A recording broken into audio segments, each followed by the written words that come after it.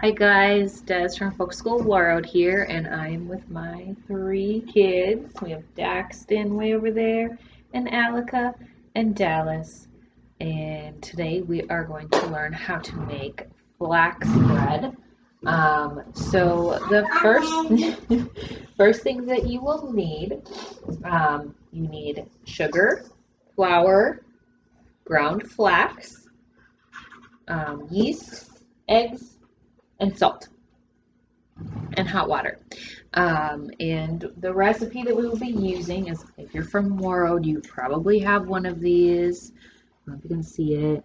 It is the Women of Zion's cookbook from their centennial. I'm not even sure how old this is, but I've had it for quite a while, and we are using a recipe from my grandma, Claudia McFarland, and it actually is printed wrong in here, so I'm going to make a few changes, but if you do have this one, this is where I'm pulling this recipe from. And first thing that we're going to do is wash our hands with warm water and soap, and we're going to pre-measure everything out so that we can just mix it and be ready to go. Alright, so following the directions in here, we are going to mix 4 cups of flour in a big bowl. So can you pour those 4 cups, Dallas? In here. This in here. The whole thing? The whole thing. And 3/4 cup of ground flaxseed. The whole thing. And 2 tablespoons of yeast. Pour it in there. And then he is going to mix that up. I'll take these. You mix those up. Try to keep it in the bowl. Okay. And then in another bowl, a little bit smaller, she's going to crack 2 eggs in here. Okay, Dallas will crack 1. Okay, take a little break, Dallas. She's also going to add 1/2 cup of sugar and 3 teaspoons of salt. Good job. And then she's going to mix those 3 things together. Mom, Oh, good job. do I stop mixing? You can. Then when she has that all mixed up really nice, she is going to add 3 cups of hot water. And I don't really know why it needs to be hot water, but my grandma always says that that's the way to do it. So,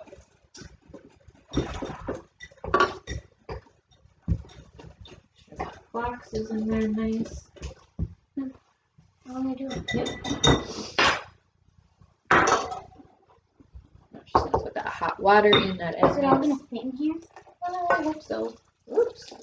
Keep going. You just got to pour the whole thing. There you go. I feel it's not going to fit. It's okay. We lost a little bit. That's all right. Bowl is not good enough. But this one is. Get all the way down. Okay. So now it says to combine these 2 mixtures. Yeah. I mean, you get them ready.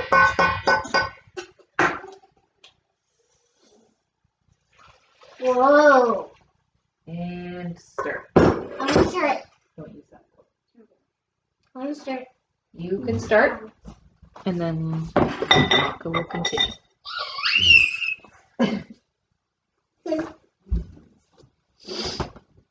This is soft. You gotta get all the way down to the bottom. I don't want to. Remember when I messed it up? You messed it up? Yeah. I don't know. Okay, Alka's gonna stir for a little while. Now, as she's stirring, we're gonna combine 4 more cups of flour in with this one. It's right now really more like a batter. Let me show. It's still really wet and sticky, so we're going to add more flour till it feels, well, it'll be too hard to use a spoon. You'll have to start kneading it. So we're just going to slowly add 1 cup at a time. Allison, do this part. You're going to sprinkle this one in. Don't put it all in, just put a little bit in at a time. Yep. No. Like shake it in. There, like this. There's one. Let me fill up another one. Usually after 2, it's a little bit hard. I actually usually do this at a shorter, not yet. It'll be way too sticky to use your hands right now. Just pour it in, bud. For the whole thing? Yeah, sure.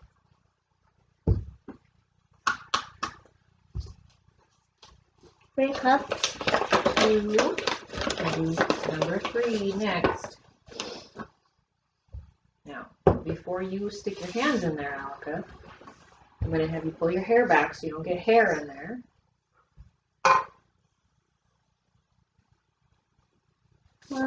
Not yet. And this would be the time to take rings off if you have any rings.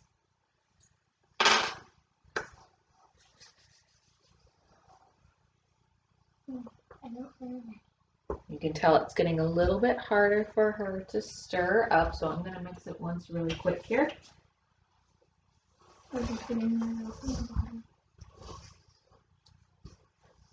You know, it's getting a little bit thicker. It's not quite so cake batter like. Sprinkle that in there, bud.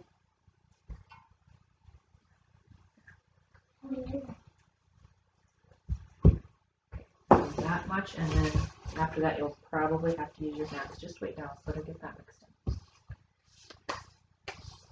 And the 4th cup I always add in pretty slowly.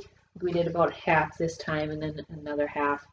And then once you start using your hands and the table, we'll flip it out onto our countertop here. It just gets to be pretty tough. You'll have to start using your hands and kneading it. But you also don't want to get too much flour in there, or it just won't be nice and light and fluffy after it's baked. Mm-hmm. Yes, don't put your mouth on that. Why don't you pour the rest of that in there, buddy?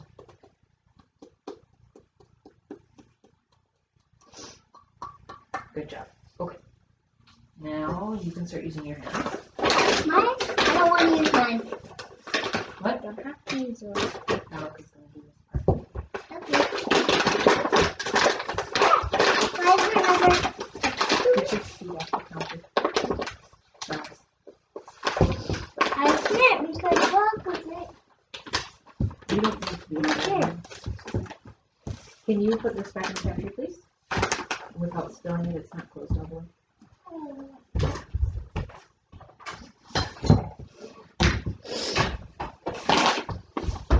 Isn't a sticky thing? That's good. It's right by the cereal. Okay. Why don't you stand up on the chair, Alex, and it'll be a little bit easier for you to punch down. And remember, try to use your knuckles instead of your fingers, because you want to get it. There you go. Fold it in on itself. Alright. Let's add a little bit more in your hands so you can get some off of your hands. And then let's flip it out onto the table.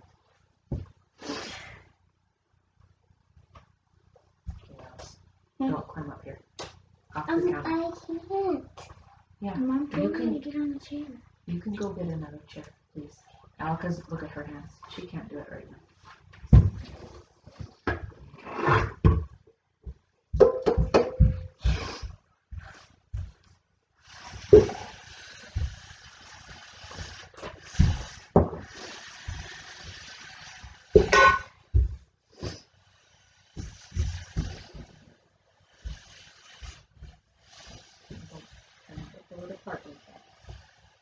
Just hold it in with itself. There you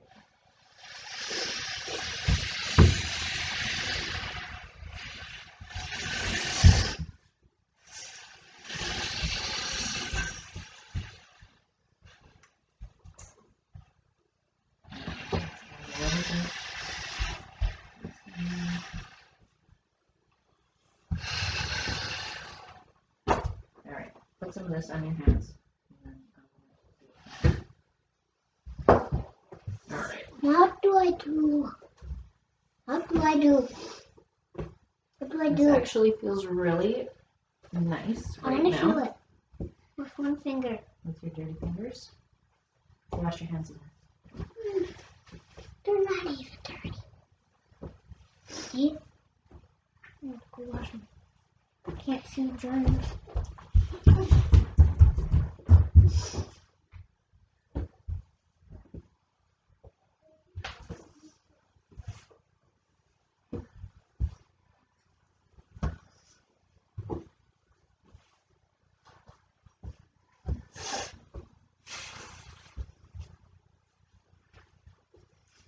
Okay.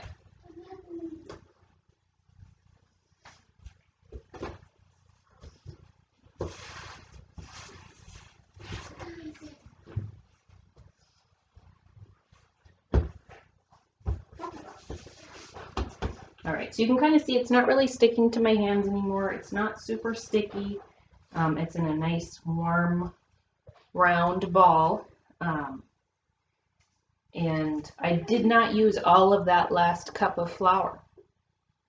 Maybe like a third of it. And so I think it'll just depend upon what type of flour and how warm it is. You want it to stay warm. You want it to be warm the entire time so that the yeast is working and that it's rising properly.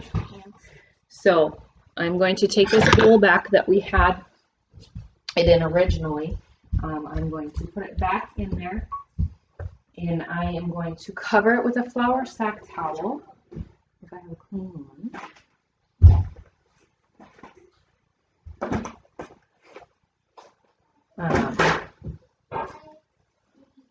So I'm just going to cover it. I'm going to set my timer for 15 minutes, and then I'm going to knead it again. So we'll be back after 15 minutes. All right, so our 15 minutes has passed. I'm going to uncover this. I'm going to knead it all down again, kind of punch it down, and then we are going to let it rise for another 15 minutes.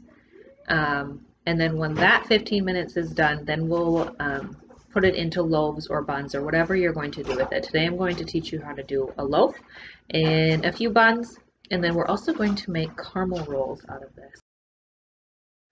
All right, so it has been another 15 minutes, and now we are going to take our rising bread out of the bowl. We're going to cut it. Normally I would cut it into 4 pieces, equal pieces, and then create 4 loaves of bread from there, but we're going to do it just a little bit differently today. So we're going to make some buns, we're going to make a loaf, and we're going to make some caramel rolls. So first we will start with the loaf and the buns. So we're going to take it out of here. See, it's nice and it's getting a little bit bigger.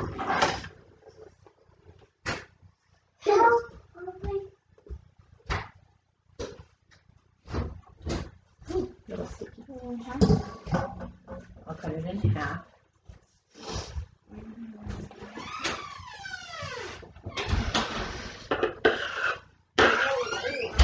So we'll save this half for the rolls. This half we'll cut in half again. And we'll start with a loaf. So don't pull it apart like that. You just want to knead it in again. Make sure all of the air bubbles are out. It's a little sticky, yeah. We saw that air bubble come out. And then, so you're going to try to get it along a little bit. So before I started the camera again, I sprayed my loaf pan with some cooking spray. And then I also did just a little round pan for some rolls.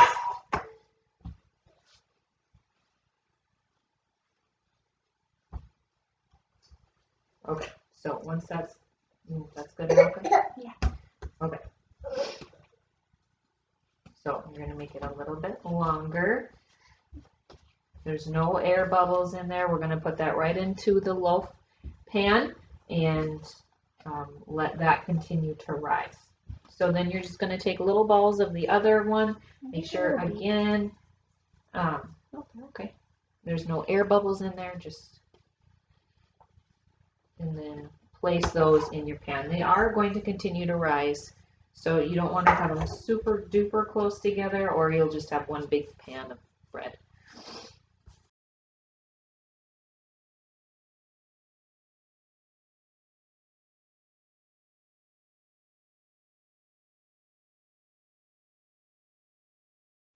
All right, so now we are going to move on. We did the loaf and we did the buns, and we're going to move on to the caramel rolls. So we have the other half of our bread dough right here, and we have an 8 by 10, I think, I don't even know what this is.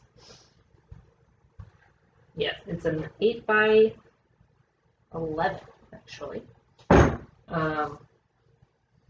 So because I don't have any cream, I'm going to mix some soft butter and milk together to just get it nice and creamy and thick.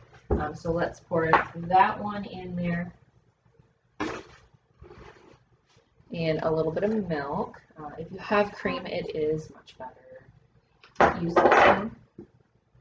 Is the butter hot or just the... It's just the bowl. Okay. Mix that around as much as you can. And you don't want it to be hot.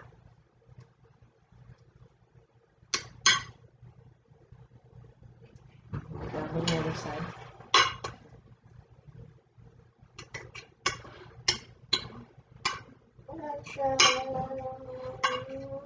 So add in some milk. You want to cover the whole bottom of the pan. This is not supposed to be healthy. So lots of sugar, lots of butter. Okay. Another thing I realized that I did not have, I don't have any brown sugar, so I just used white sugar and some molasses, mixed it around. Nice. Please don't do that. And I'm just going to add that in. You can make it as sweet as you want it. So we're just going to mix this in here. Alf is going to continue to stir it.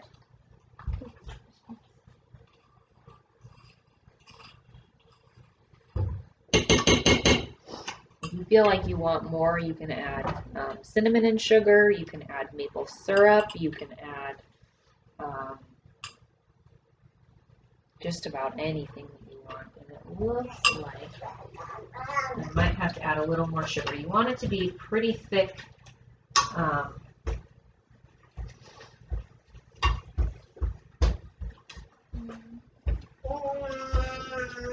it didn't. It's just hard. Use this.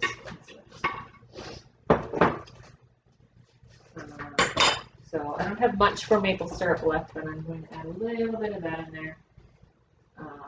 I might even cheat and use some fake syrup.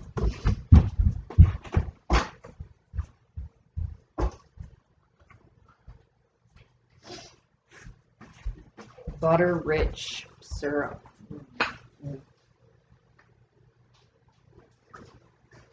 Just to make it thicker, more caramel-like, I guess.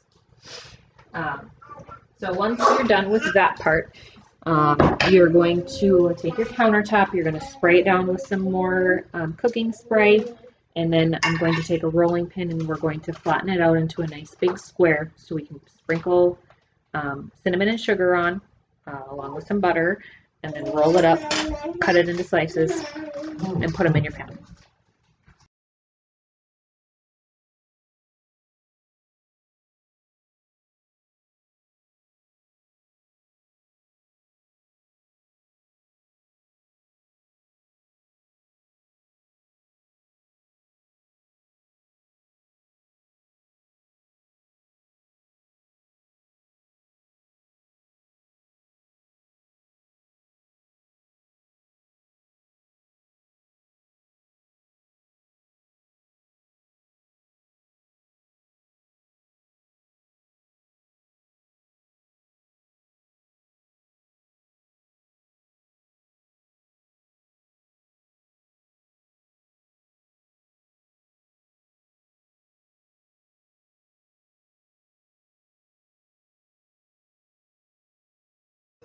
We're going to cover. We're going to let it rise for 60 minutes. We'll pop it in the oven. They'll all bake at different times. So I usually set my timer at this point for 30 minutes. So then about halfway through, I remember to turn on my oven. Otherwise, I would be the one that lets it rise for 60 minutes and my oven's not hot. So I'm going to turn mine on for 30 minutes, set my oven to 350. Let me double check that. Yes, 350. And then we'll take it from there. All right, so I just turned my oven on to 350. And I just wanted to quick show you what they should be looking like. So it's starting to rise, getting a little bit bigger, and keeping them covered. Again, told you those were going to stick together, so we're still letting these rise for another 30 minutes. Covered. And then kind of the same with the caramel rolls. Look at those, they look so yummy. And they smell really good already. So again, 30 more minutes, then we're going to pop them in the oven. And the loaves you will leave in for about 35 minutes. The rolls are about 25. And I know that my oven works a little bit differently than my grandma's. She has an electric one. I have a propane one. So I think it just kind of depends. Just really watch it those last, like, once you get to like 20 minutes with rolls. 20 to 25 minutes, and then the loaves will be about 10 extra minutes added on to what little rolls or buns would be. Now your cinnamon rolls are going to be right about in the middle between those.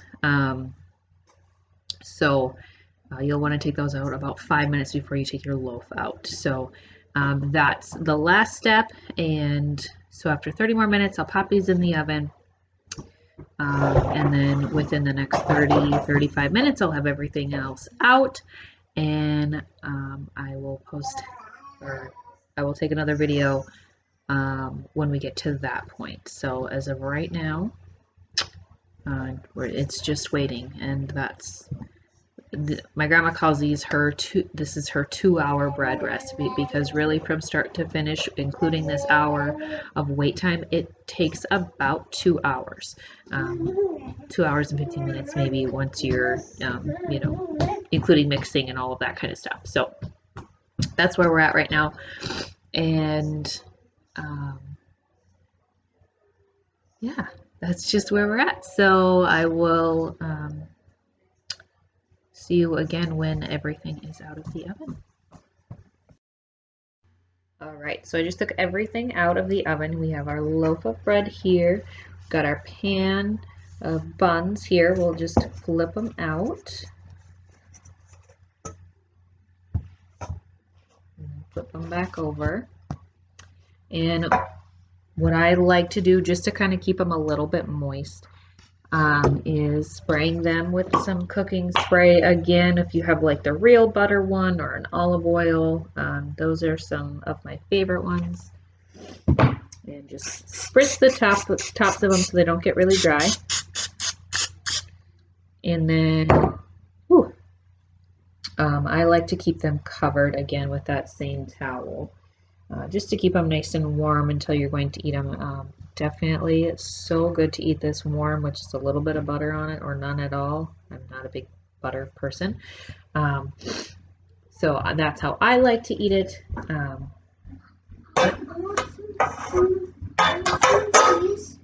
It's hot. Very hot. Okay. Okay. See, they know when it's done. They come. So what I like to do is I actually like to get some tin foil and lay it out and flip the caramel rolls onto that as well. So we get them out of this pan, they stop baking, and then the gooey side is up. So I have my tin foil. I'm going to just put it down on my countertop. I'm going to flip the rolls over there. It's probably going to make a mess, so that's just how it goes.